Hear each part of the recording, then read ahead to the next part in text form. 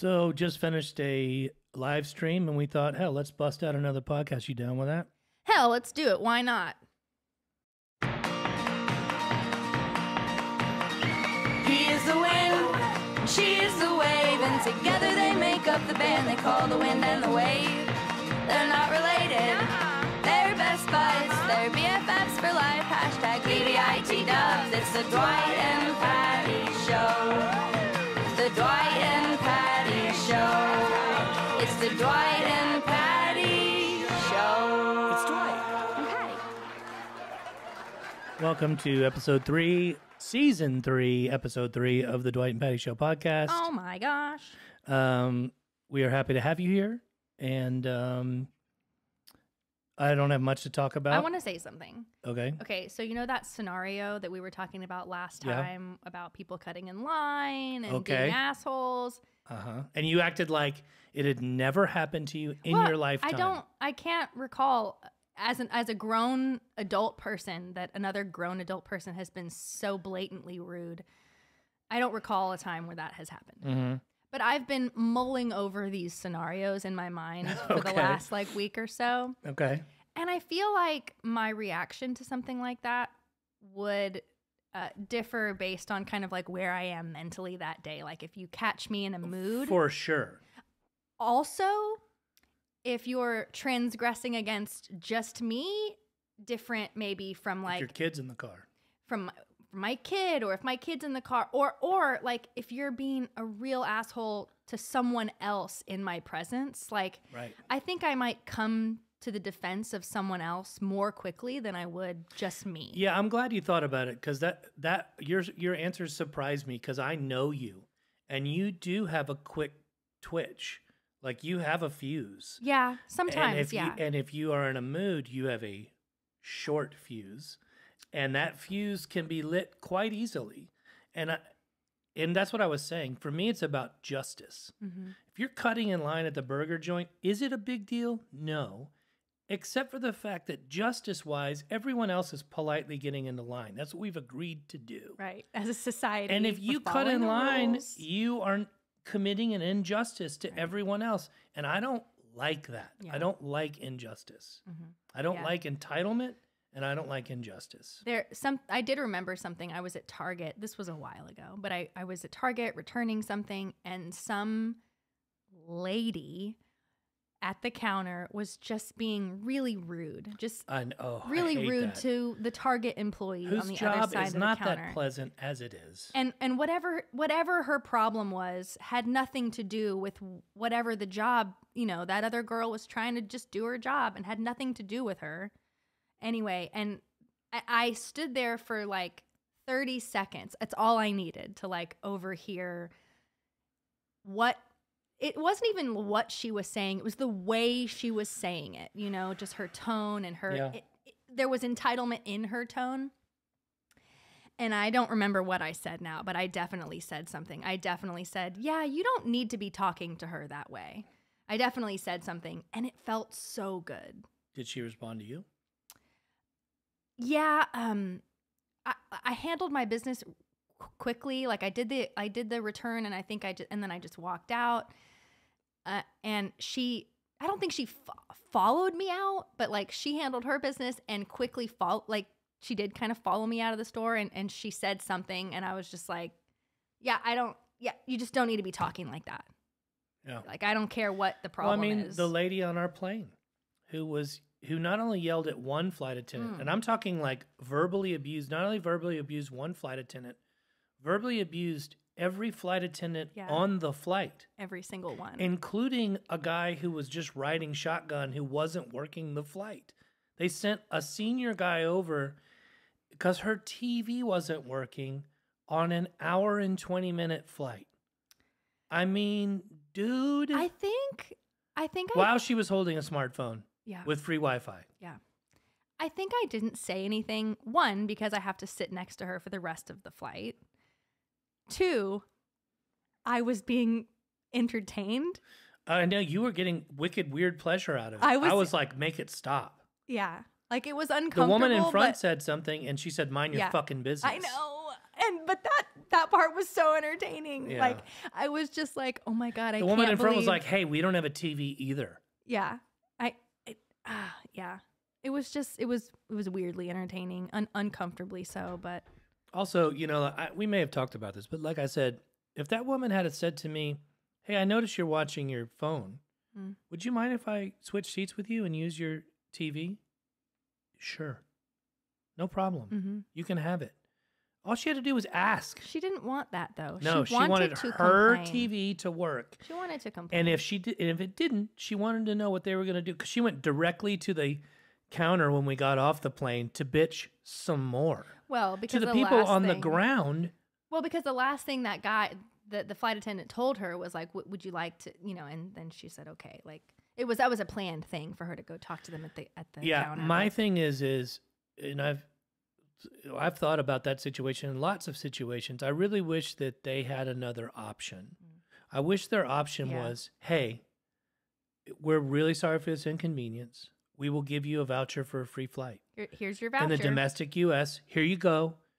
You only get this, though, if you stop complaining. Right. Seriously. Right. Like, if you're willing to let this go, here's a free flight in the future, which would cost them nothing. Really nothing. It's a $150 flight. It was a nothing flight. Here's a free voucher and this value to another place in the continental U.S. You can use it in the next year. I hope her TV on flights never works again. again. Yeah, it would just be like, that would be an easy way for them to de-escalate. I would hope that airlines are providing a way other than, well, I don't, I reset it. I don't know. That's all they could say was, I reset it. Right. It's like, give them another option. Give them something they can offer to these idiots. All right. Anyway. I'm glad you rethought about that. Oh, yeah. I have been thinking about, I know last week it was either last podcast or the podcast before, I talked about that I had been dissatisfied with my job and then found some pleasure recently with it. And then even more so recently, I remembered the impact that music has on my life. And I was just going to, as I'm talking about it, maybe you could, I want you to listen to me, but also maybe you could think about if you've had a similar moment. There's a record for me that when people ask me a top 5 of all albums of all time or a top 10, it's hard for me to give because that could change moment to moment and year to year. But there's one for me that always stays there. It's a record that if you put on, I'm like, yeah, let that go. Let it go. And that's Grace by Jeff Buckley. That record for me came at a time, I had just moved to Austin in 94, 95 when it dropped, I think. I was a little lost musically. I was coming off of doing a bunch of pop tours and as a drummer, and I was living in Austin for the first time, and I was living with some old buddies, and that was nice over on the east side and down by 45th on the east side, kind of a shitty neighborhood and a shitty little house on Hollywood Ave, which is kind of interesting, but which is a really nice little neighborhood now over by that Fiesta, but wasn't so nice then. And I had just moved back from the East Coast, and I felt like a certain amount of freedom here in Austin, because Austin at that time was just the Wild West, and you could live we were in a 4-bedroom house for like $800. Crazy. Yeah, and it was a big house with, it was a shitty house, but it was a big house. Spacious. Yeah, tons of room, big front porch. And one of the guys I lived with was good friends with Matt Johnson, who was the drummer on that Grace record, Jeff Buckley record. And he grew up in Houston with us. And I knew Matt, sort of. We were acquaintances. I doubt he would remember me, but I remember him. He was like a year older than me.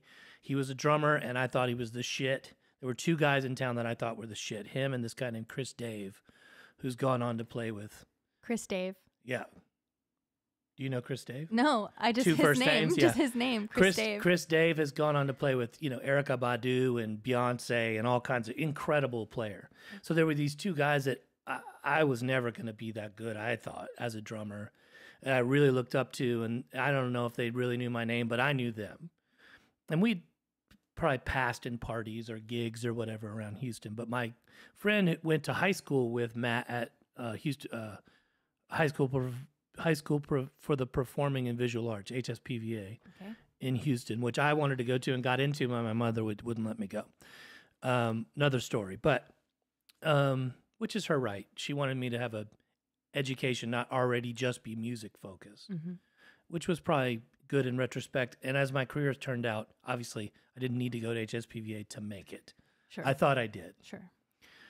But anyway, so this guy was the drummer at HSPVA, jazz player. And then so I was living, my friend's name was Gus Montanati, and I was living with him and my other buddy named Chico Jones. And we had a little band, but Gus, I remember one day he goes, hey, because Jeff Buckley had not broken out. It had not, there was no hype about Jeff Buckley. That was a weird record.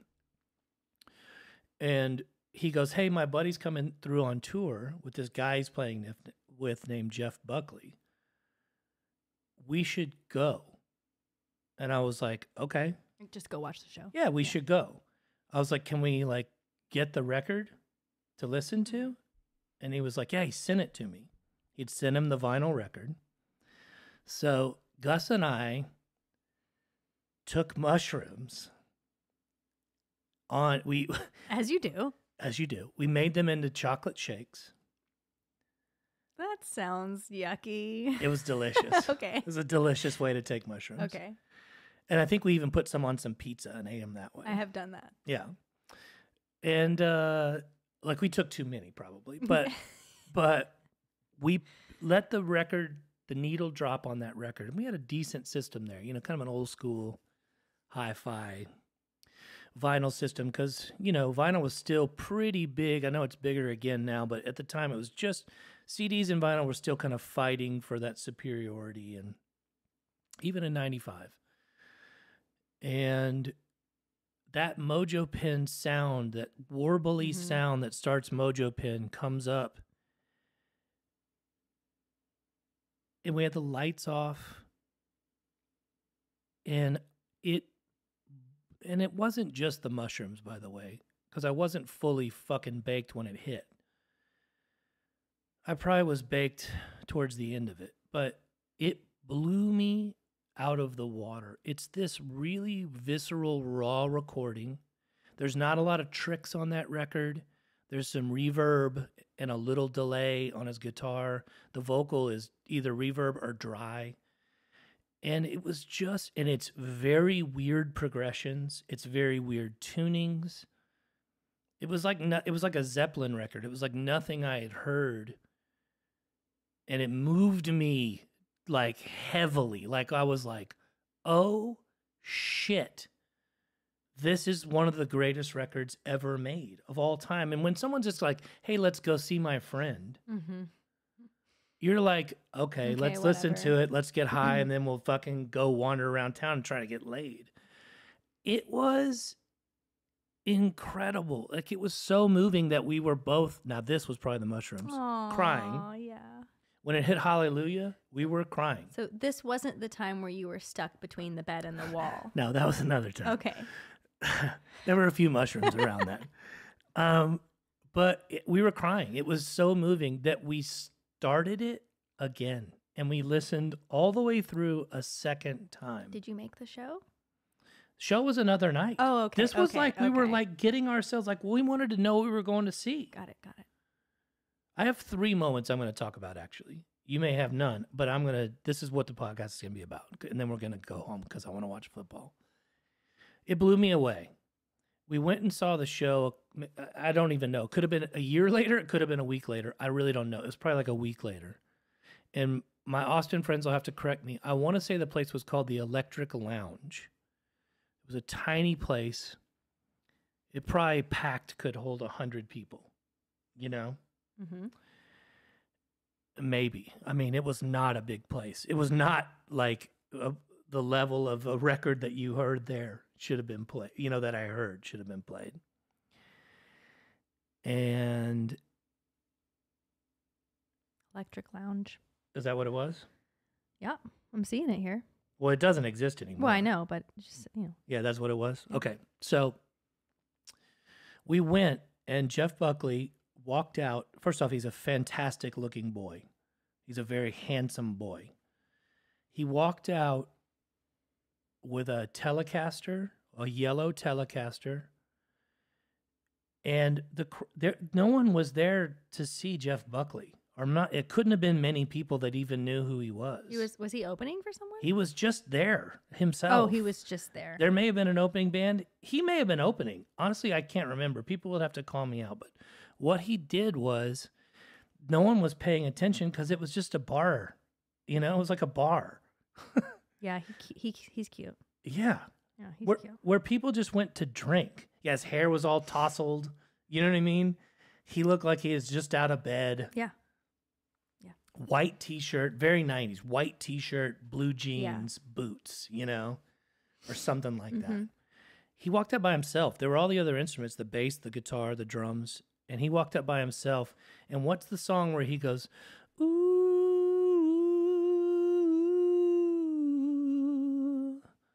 I'm lying in my bed, the blanket is warm, thought it won't keep me safe. And what song is that? Seriously? Yeah. I don't know. So whatever song that is has this like boodle diddle. It might be Mojo, but it has doodle diddle doodle doodle doodle doodle doodle doodle. Right? He did that quietly for a while, and I watched a room full of people who couldn't give a fuck who was about to play just slowly stop talking and turn towards this God and move towards the stage. Like, he was like the Pied Piper. He was like, you're going to listen to this. We're going to have a moment. That's what we're going to do here. It is Mojo Pin. Okay. He didn't say a fucking word, by the way. He just played until people paid attention. Didn't introduce himself or anything, just started playing a song. He never talked the whole night. Wow. Yeah. He didn't say a goddamn word. What's there to say? But by the time, and I watched girls, once they realized the cute boy that was on stage, also crooning in a falsetto, also playing this brilliant guitar part, go like, oh, I'm in love. This is the whole thing. And I was in love. Yeah. And they played a show that was just a bar show, but so great. Just so great. So great. Bar shows can be so great and can be so bad. Yeah, well, that was an incredible moment for me. And what brought that up was I saw an old interview with Matt Johnson the other day. And this has been 30 years since that record came out now almost. But it was like, I think on the 20th year anniversary or something. And he was just talking about how young they all were and the green they all were. And they didn't even know they had made an incredible record. And how sad, Jeff Buckley essentially put out one record. There's a live EP that's from Cine, which was a place in Manhattan, a little club in Manhattan, and there was a demo release after his death. But his whole vibe, his whole existence is on this one set of songs. And his legacy. Dude, if you go to Spotify, the dude still has 3 million listeners. Those songs have hundreds of millions of plays. Like, one record is the whole thing. And it's such a brilliant, brilliant, brilliant record. Lover, You Should Have Come Over is... that song is so incredible about the end of a relationship. And it's like, if you had to come over, maybe we could have fixed it. Which reminds me of you and Kevin. It's like, maybe just don't let go. Maybe fight for it for a second, So, I'm sorry. Jeff Buckley died in a drowning accident that didn't involve any drugs or alcohol? Nope. He was kind of an adventurous soul, apparently, to all people. Just kind of let's go climb that mountain. Yeah, let's go get in that river. And he got in the river in Memphis, Tennessee, and that river moves. Oh, no. It's the Mississippi River, I think, and it moves. And he got sucked under, and it was in the night, and no one of his friends could find him. He's dead. Oh, my God. That's how he was found, though. The body was found downstream, but yeah. Oh, my God. Yep. Because the first thing I think of like a musician or an artist dying, the first thing in my mind is like, Drugs. oh, drugs or alcohol. I mean, I'm sure he experimented. I'm sure he had, but it wasn't. That was not It what was wasn't, involved. yeah, It was a wasn't. fast-moving river that he shouldn't have been in. That's crazy. Yep. How old was he when he died? She died in 97. He was 30 years old. It's crazy. I also love that, Buckley wasn't one of those guys that was discovered when he was 19. He was discovered when he was 28. He was a session guitarist. Yeah, but I mean, he was discovered when he was Yeah. 27, 28 years old is when he found his own voice, I think that's incredible. And he found it through playing lots of covers and stuff, which is why Hallelujah is on there. It's why Corpus Christi Carol's on there, because he had all these weird covers he did too, I didn't know he had one record. Yeah. That's insane. Yeah. Because that other record is demos. Man, his story is just vast and just a whirlwind. Yep. Crazy. And it felt like one of those records that was a secret.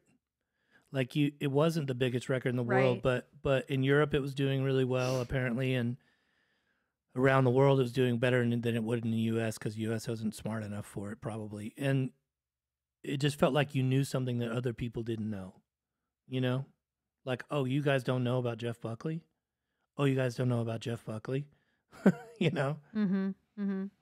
Like you're in on the you're in on yeah.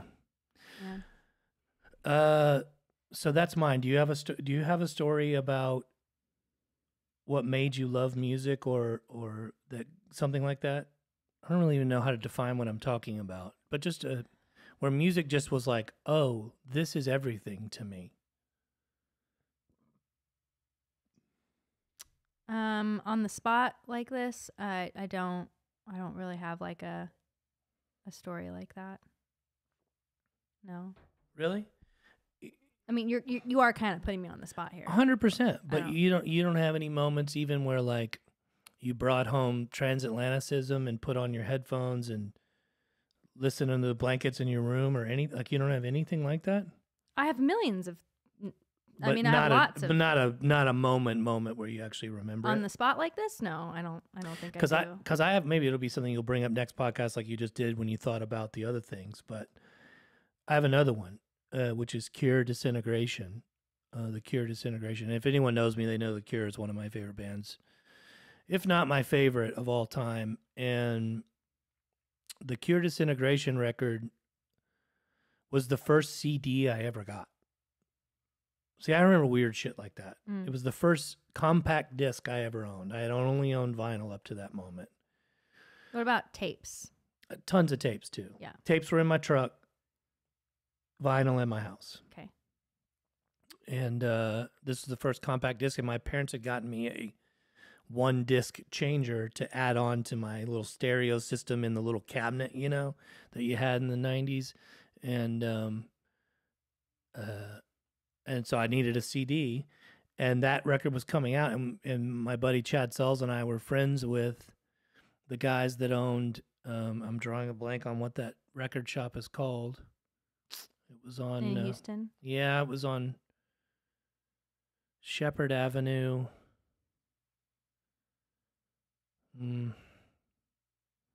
It had all the cool imports, and at the time, The Cure was still an import, even though they were a big band.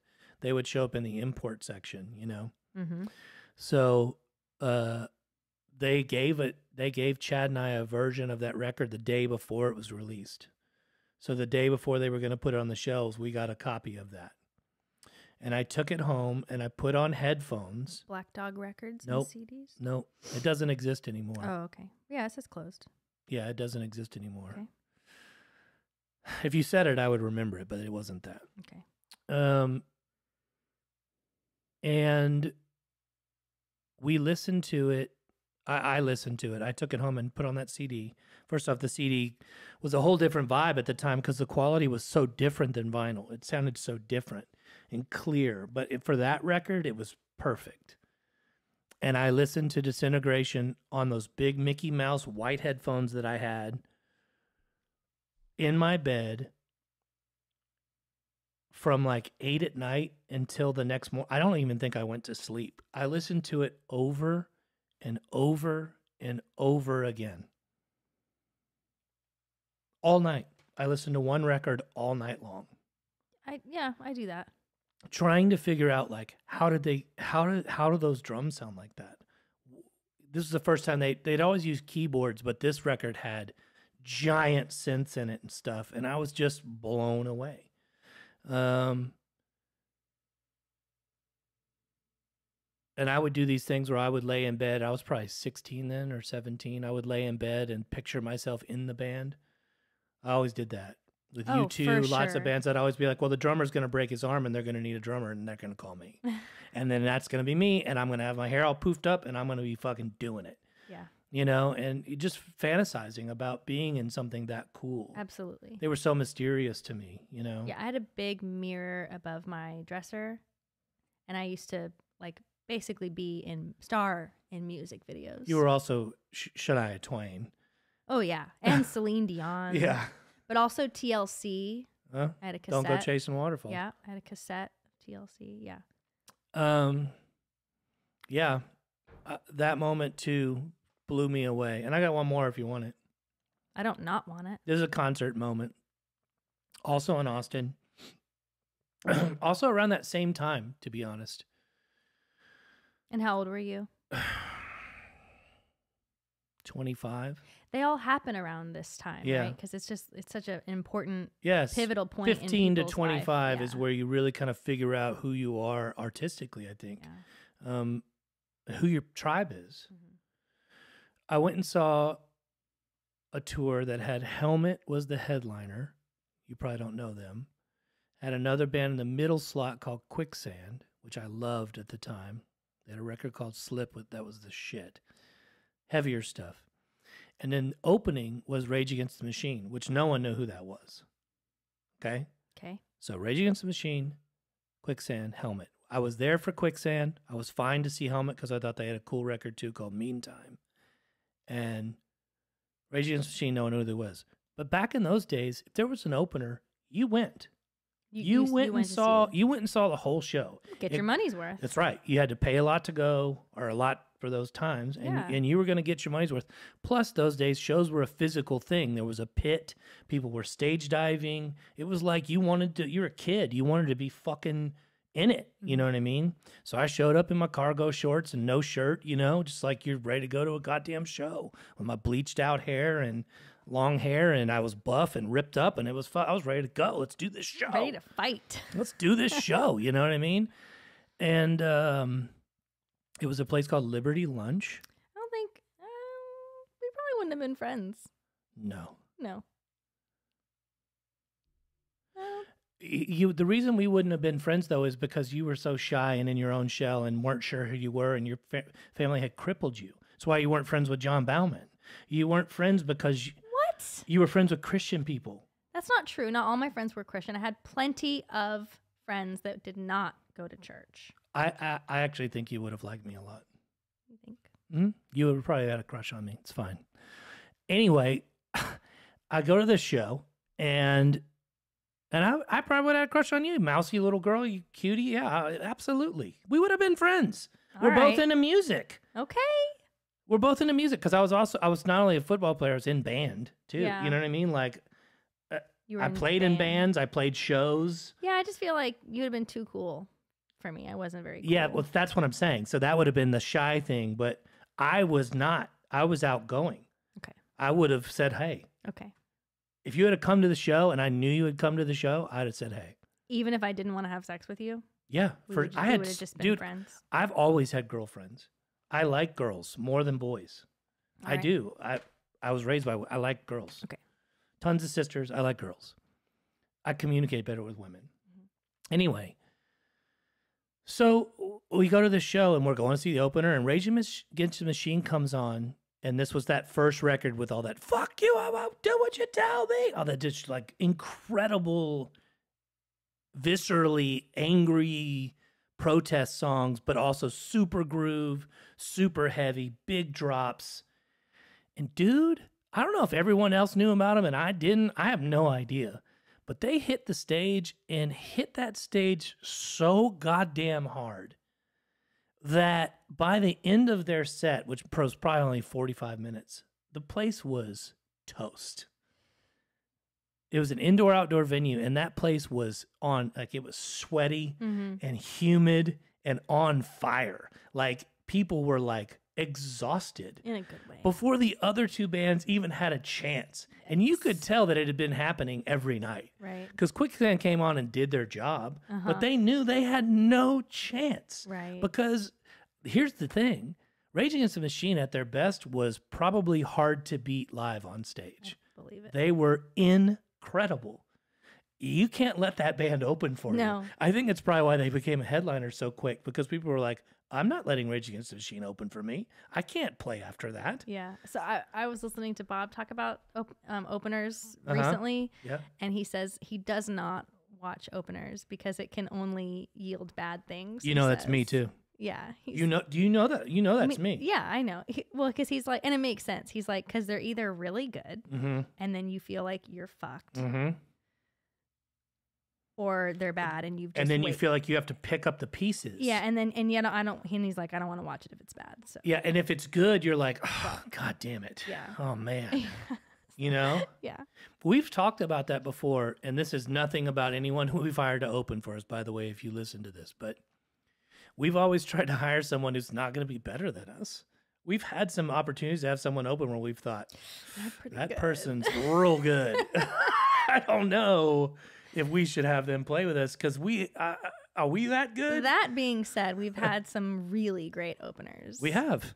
It's people that we've like really made good friendships with. Yeah, there's some people times that we've have- had to step the fuck up. people that have really good songs. Yeah, and- I mean, that was early on. It ended where we started having just great people, and it was like, because I remember Jesse was always tough to follow. yeah.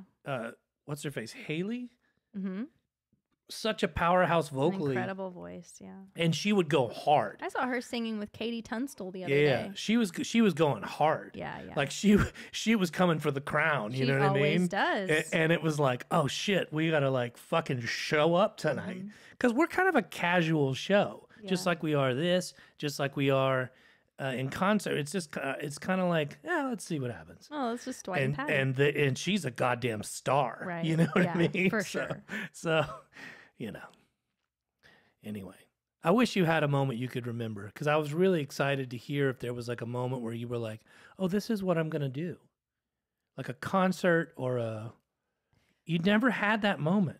I never had the moment where I was like, this is what I'm going to do. I don't even think you still think that. You Because still don't think this I've is what never you're going to do. believed. I've never believed. How? I've never believed this is You've what I was going had to do. 4 record deals. How? I just keep getting lucky and lucky, and I just keep Yep, getting it's lucky. all luck. I just keep Yep. getting super lucky. That is so sad to me. That really is so sad to me. I mean, I think, yeah, I don't know. I don't know. Imagine what you're capable of if you believed in yourself. It's not that I don't. It's just like something must have happened, or you know, I got real or something, and decided like that was too dreamy or something. But like for a You long needed a real job, you mean? yeah, but like for a long Yeah. time, I dreamt for a long time. Okay, well then You know, I'm just going like to try to in- get to a story then. In the mirror, in my bedroom. When did you join your first band that played gigs? In college. Was that the Soldier thing? Yeah. How did that happen? How did you seek it out? What made you seek that out? What made you seek that? What made you seek that out? Well, I didn't. I'll start there. I didn't Okay. seek out to be in a band. Okay.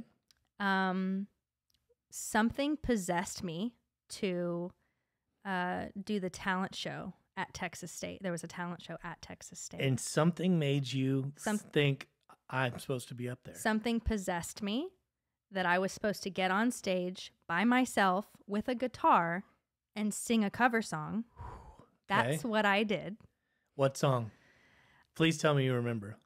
I think it was Brown Eyed Girl. I mean, you went with a bar song. So crazy. Okay. I think it was Brown Eyed Girl. I could be wrong. You're my brown-eyed girl. Okay. Yeah. I mean, one of the greatest songs ever written, but one of the most over-covered songs ever. Pretty sure that's what I sang. And Ryan Littman Mm-hmm. saw me there. Who's love Ryan Lippman. He's a great person. He's good out, mixer. He's out doing the thing. He's doing the thing in LA. He was there. I forget in what capacity. I'm sure he was maybe like helping run sound or something. Yeah, probably. Or he may have put it on. Yeah, I can't remember he seemed exactly. like that kind of guy. But I guess I maybe briefly met him there. And then he was, I think, in the, sound engineering program there at Texas State. That's a really good program. It is. And yeah, and then he was helping out Justin and Todd make some music in the studio there. I think the fire station studios. Mm-hmm. And then they were like, well, we need a female like backup singer or something. Backup. Harmonies. They wanted some female vocal stuff. And Ryan was like, well, I saw this girl. Mm-hmm. I'm gonna reach out because I think she has a good voice. So Ryan's the one that kind of put us together. And then I sang on some stuff. And I just remember singing on some stuff and then them being like, so do you want to be in our band? Yeah. And I like somehow became the lead singer of that band. Do you ever wonder, because I wonder sometimes, like, if my mother hadn't have brought home that drum kit or whatever, like, if you hadn't have done that talent show, do you still think you would have music in your life other than as a fan? I'm going to say yes, because even though it's hard for me to be like, yeah, I'm talented and I'm going to do this. I've never been like that. I've always sought it out in ways. I've always surrounded myself with people that are seeking out the same thing. Or at least a creative life. Maybe. Yeah. Like I think I always kind of have put myself in those situations, and I'm meeting people and I'm saying yes to things, and you would have continued maybe to put yourself in those situations. Yeah, even if it wasn't with you. Well, because you had a plan to be a music writer, correct? If you weren't going to be, you were going to be around it either way. I was going to be around it. Yeah. Well, yeah. I find that fascinating that you were going to be a music writer, because you were like, I'm going to be around it. Yeah, you know? Yeah. I want to be in this world one way or another. Like I was a big fan of music, so one way or another, I was going to be around it. I was going to be hanging out with people that were making the music, and I was going to be writing about their music. I was going to be, covering their concerts and all that stuff. But I also remember, like, I bought my first guitar. In college. No, I was in high school. Okay. And I was. You remember what kind of guitar it was? A Takamine. Okay. It was what I could afford. Yep. And like, to me, it was really nice. Yeah, dude. I mean, your first guitar is nice. Like I was in high school. I was working after high school every day. I was saving my money. And I just remember, like, okay, I think I have enough money. And I just like went to the store. It was in San Antonio. Picked out one that I thought looked good. Mm-hmm. Good enough. Because you didn't know what played good. Good enough. Just what looked cool to you. Yeah. Put my hands on it and I'll figure out. Mm-hmm. I knew some chords. Okay. And I do remember the feeling of like buying my own guitar, and I do remember feeling like so good. It was the first time I ever like spent that much money on something that was totally my choice without anyone's permission. You know what I mean? That was a really good feeling. Yeah, it's interesting though, because you've never had that aha moment, but I think mainly because of that traumatic childhood where you weren't really taught to believe in yourself. And so you weren't ever allowed to dream. Dreaming was like, that's what you do when you're a kid. But once you're in college, it's time to get a real fucking job. And whereas, man, I've dreamed my whole life. I've always dreamed. I've always thought of something bigger. Yeah. You know what I mean? Always. Yeah, I don't know. I mean, my dad's an artist. I don't think he's an insurance man who also is an artist. Do you see what I'm saying? I'm not. My dad is an artist. I don't think he's a great painter. I'm not saying he's not an artist. What I'm saying, he's an insurance man first. How long? You told me he didn't paint for how many years? No, I know, but just let me finish. Okay. My dad is an artist, and I don't think that he allowed himself to dream for whatever reason. Maybe it was his dad. It was the exact same reason. Or something. It was the exact same reason. You know, I don't really know. I've tried to get into that, and I don't think he really likes to talk about it. He may not have the emotional space. He might not even know. Yeah, he may not have the space to do it. But I think definitely, like, when he had kids, he was like, okay, I gotta, be a man. I've got to provide. I've got to. It's like, but when I was already sort of successful when I had my first kid, but also I had this moment where I was like, oh, I'm going to be a bigger artist to pay for things. Do you know what I mean? Right. It wasn't like, now I need to buckle down and get it. It was like, oh, well, now I need to play arenas. Right. You know what I mean? Right. I don't know. I've just always kind of been like this, like, oh, I can make it in that. Yeah. You know? Well, what's interesting is he still doesn't, I don't think he still doesn't really like view himself as an artist. I know that. I had a long conversation with your dad the like other he's day, really including good. about his painting, by really? the way. Yeah, like he is really good. He said, and I quote, I allow myself one show a year. I allow myself one show a year. Like go to that he puts his paintings out. Yeah. I said, well, why don't you do one a month? He said, oh. Well, it's work. It is work. Yeah, but I mean, with the same paint, it doesn't matter. Right. You know what I mean? It's like, you can do how many you want. Because he's also telling me at the same time that he has young employees that do all his work for him now, and he's really worked it out where he doesn't have to work at all. Yeah, he doesn't really work that much. And it's like, okay, well, if you've worked it out where you're making the same money, not having to work, right, you should just be doing art shows. It brings you pleasure. He's like, yeah, I like to be noticed. That's what he said. I like to be noticed.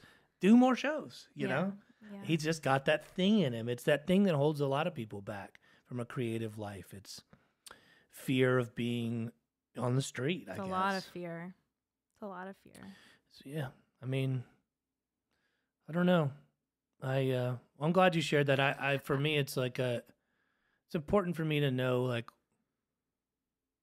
I mean, obviously the luckiest day of your life's the day you met me, and I'm sure obviously. I'm sure you remember that. Do you remember the day you met me? I do. It was at dinner. Sushi. What did you think the first moment We've talked about this? Not on a podcast, we haven't. Well, I want to know. We may have. I just want to know what you thought about, like, me as a person who was about to produce your record. Well, before I met you, I was already intimidated because I felt like, oh, we're going to meet a producer. And going to a real studio, right? We're going to go out to dinner and right. I have to he has to like me. Mm-hmm. Had you even heard like me sing at all, even before you met me? I'd gone with Casey McPherson to watch a show at Antone's. Yeah. And you were very good. I didn't think they let you sing enough, and I said that at the first meeting. I said, why aren't we using that voice as the main instrument? It's all you guys have. No, there was a great thing y'all had. It's just like, why is she singing for a minute in a song, and then the song is 5 minutes long? Right.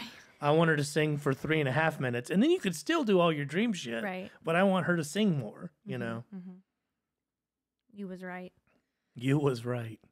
Yeah, I remember feeling like going to that dinner and feeling nervous. Like I had to prove something. You know what I mean? Like I think that's healthy. This person has to like me. You do, though. Yeah. At a meeting like that, you do got to show. You do got to show up. You know, you can't just be. If you're meeting someone in a creative idea, especially a producer, it's like they want to believe that you believe you should be there. It's hard to work with someone, even if they're great, if they don't believe. You're an interesting case because you are, because at the same time, like you don't, all the time that you don't believe in yourself, you carried yourself with an incredible confidence. It's a constant push and pull. Even when you didn't like yourself, you carried yourself with an incredible, like, I know what I'm doing, confidence. And it's like having the imposter syndrome and fighting and like resisting it and fighting it as hard as you can at the same time. Totally. Being really, really afraid and then just pretending that you're fucking not. Yeah. You know? Yeah. Yeah. At the same time. So. Yeah, it's a weird thing. I mean, I have that too as a producer. I listen back to work I've done. I try not to because this always happens. I listen back to work I've done 3 years ago, and I'm like, ugh, what the fuck was I doing? Or I thought it was probably pretty great at the time. I was like, what am I doing? Well, what am I doing with that snare drum there? God damn, it sounds terrible. You know, on some record that people really like, you know, or whatever. 3 years ago from now? Yeah, I just don't listen to my old stuff anymore because I'm going to do that imposter syndrome thing. That thing where I'm just like, should you even be doing this? You know what I mean? Same sort of thing. It's like, yeah, I have 2 homes and I make a great living. And it's like, I'm questioning whether or not I belong here. That's fucking insanity. That's an insane person's thought, you know? Yeah. But pretty common, I think, in the artistic world. I'm right in the middle because I can, at the same times, like, hear that voice that says, I'm sure you should be here right now. And then the other voice that's like, fuck yes, I should be here right now. At the same time. It's very interesting. They coexist. For instance, when we're in an arena, and we're about to walk on, and when we do arenas, it's me and you usually. Mm-hmm. You have this like thing where you could tell you're nervous, and then it's like the lights go up or our intro music ends, and you strut onto stage. You like walk powerfully, like, all right, let's do this. It's my stage. Yeah, it's interesting that's what I mean. I guess you really are 2 people. Well, sometimes that like puts you, it, you know, it sets the tone, like the lights, the stage, it's all there, you know. So then it just kind of like. Do you ever have moments? Do you ever have moments after? I feel like, you know, I'm spoiled a little bit. Like it's almost like old hat for me. I've toured for so long that I get back in the tour bus and it's just like another day sometimes. But do you ever have moments where you get back in the tour bus after we've played in front of 25,000 people and sung acoustic songs, when you get in your bus bunk and you shut that fucking blind, you ever think like, holy shit, I'm in Aberdeen, Scotland? Yeah, no, for sure. You do? Yeah, absolutely. You do have those thoughts? You're aware of those moments? Yeah, but again, at the same time, I can, you know, I'm in the tour bus, you know, popping popcorn, getting in my bunk, whatever it is. At the same time, I'm having this thought like, I can't believe I just did that. Right. And I'm going to do it again tomorrow. Yeah. At the same time, it does feel like just another day. See, the 2 sides of me are, I can't believe I just did that. And my other side is my cocky side. Mm. That's my other side. Right. My other side is of course I did that. Of course I did that. I write amazing songs that should be heard. Of course I should be bigger. I shouldn't be opening this show. I should be headlining the show. Yeah. Like that's part of my thought is like, why don't people get what we do even more? Right. You know what I'm saying? More people. Why are we not Coldplay? Yeah. I always think that. Mm-hmm. That's the other side of me, which maybe that's totally fucked up. I don't know. No, I think you need it. Yeah. Well, I mean, because part of my job is to instill confidence in people going out with their record, you know, leaving here. It's like, I want more artists to believe in their music. So many people are like, well, let me play it for my manager. Yeah, it's just like, dude, who gives a fuck what your manager thinks? Do you love it? Do you like it? Then that's all that matters. Mm-hmm. And if your manager doesn't, hey, fire them and get a new manager who loves what you do. Right. If you love what you do, that's the only thing. It's the only thing. Everything else is bonus. It's so frustrating when I hear that. I hate that. Do you get that a lot here in the studio? All the time. All the time. People want their team to like it. And I'm like, you go into your team. You tell them what to like. I'm always like, do you love it? They're like, oh, dude, this is the best shit I've ever done. I'm like, then you take this and you go in and you go, this is the best shit I've ever done. It's hot and I love it. Right. Mm-hmm. That's it. Right. And if they have the balls to say anything other than that to your face. Yeah, if they're going to say anything after you say that, which they're not. Right. Most of these people are failed writers and musicians that are in those positions. And if you tell them it's great, you know what they're going to usually say? Yeah. You're right, artist one. It is great. Let's go talk to the label and tell them how amazing it is. Then they call and they're like, oh, man, I just heard the new da-da-da. He just played it for me. It's the best shit he's ever done. They'll quote you. Yeah. They'll quote you. Can we go watch football? Yeah, I guess. Can I go watch football? Do you have anything else to talk about? What's the first game? I don't even know. You don't even know. I think it's the 49ers game. 49ers Rams, I think. That's what the rest of your day looks like today. Oh, yeah. Just that. Just I mean, yours too. Your husband, hello. I know that football is going to be on in my house, and I like it. That's his team. I like football on in my house, even if I don't know what the heck is going on. Sarah likes it in the background, too. She prefers golf or basketball, but she likes those sounds. I do. I like the sounds. She likes the squeaking shoes in basketball and the sounds that they pump in of birds and shit in golf. Reminds her of her dad. Did we talk about that here? Where like someone, or did I like hear it somewhere else where like someone called in and they were upset about the wrong bird sounds being played at the... we didn't talk about that, but that's hilarious. That's funny, right? They do that. I know. And that red-faced warbler is not indigenous to Georgia. It would never be on Augusta. What are you, insane? That really happened. It's like, dude, your life sucks. That really happened. Your life sucks. Anyway, thank you for joining us on another podcast. We have some streams coming up we'll talk about and announce soon. Also, we have Patreon. patreon.com/thewindandthewave. Join us there for unreleased new songs, demos, lyrics, and more. If you're in Austin on February 17th. 2022. Well, yeah, 2022. Well, someone might listen to this 5 years from now. Oh, okay. Sorry. If you're in Austin on February 17th, 2022, come out to the Saxon Pub and watch us play a sad show. And sad, super sad. And yeah, that's it.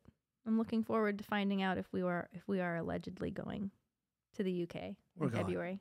We're going. Though I don't know how they're going to get us a ticket.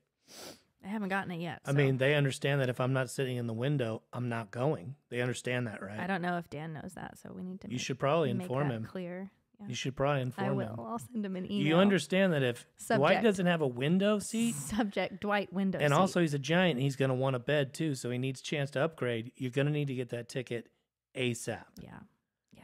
I'll inform him today. I'll have a Zoom meeting with him about it. Okay, good, because I'm not in the band. So anyway, we will check you guys later, and we'll see you on episode 4. We appreciate ya. Love you. Bye. It's the Dwight and Patty Show. It's the Dwight and Patty Show. It's the Dwight and Patty